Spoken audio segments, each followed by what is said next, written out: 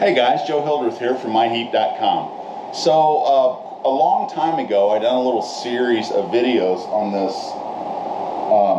Atlas 10F lathe that I got behind me, and over the years I've had a lot of people say it's been helpful, thank you for doing it, and that sort of stuff, and I appreciate that. I did have a question about the compounded idler gear on the back of the headstock that transmits power between the spindle and then position A on the banjo. So, you know, the person wanted to know if it was one piece, how it was set up, that theirs was missing.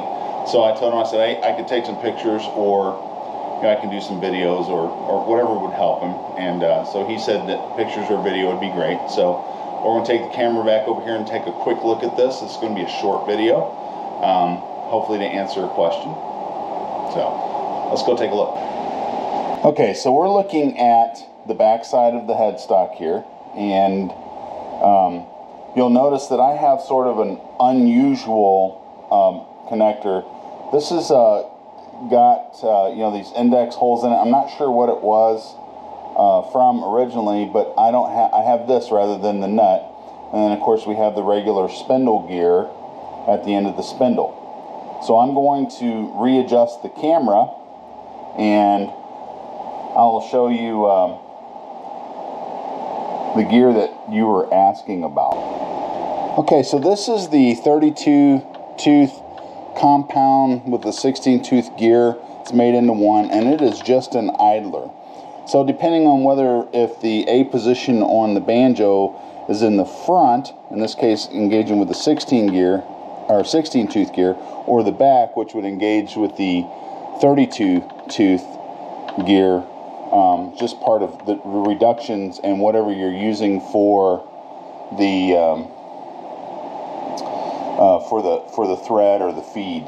And if I were to pull this off, I can't because this is in the way. You'll see that this isn't spline, this is just free rolling. I believe I can loosen this and drop.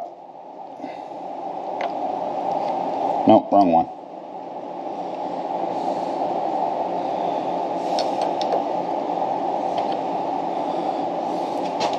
It's off over here.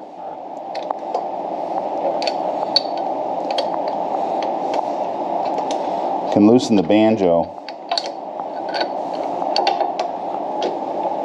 Well, I can't really get to it with the camera here, but anyway, you get the idea. This is just free rolling. It's just an idler. Okay, it transmits from the spindle gear through either the 32 or the 16 tooth gear. So anyway, I hope that answers your question. It's pretty straightforward, and I appreciate you taking the time to ask, and I hope that helps. And if you have more questions, just let me know.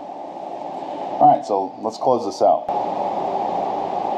Okay, so that was a quick look at the back of the end of the headstock spindle, where that gear's at. Hopefully that answered your questions. If you got more questions, let me know, and hopefully I can answer them or take a picture or whatever. So hey, other than that, guys, thanks for taking the time to watch this little video, and hope it helped, and until the next time, have a blessed day.